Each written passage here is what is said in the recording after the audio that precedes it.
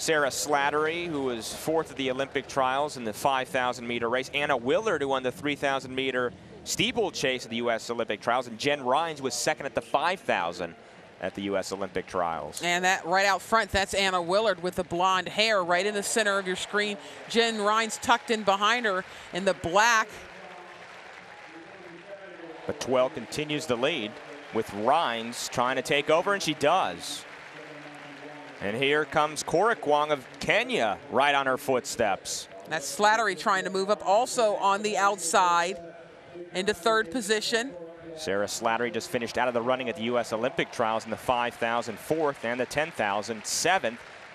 Jennifer Rhines winning the NCAA cross-country indoor and outdoor championships at Villanova, where she was a civil engineering major, and she's going to win first place in London here in the 3,000-meter race. A contentious battle continues for second place in behind Rhines, who pumps her fist coming across the finish line, and it'll be Cora Kwong outlasting the rest for second place.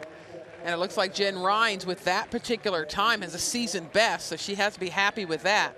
Looked very impressive over the last lap.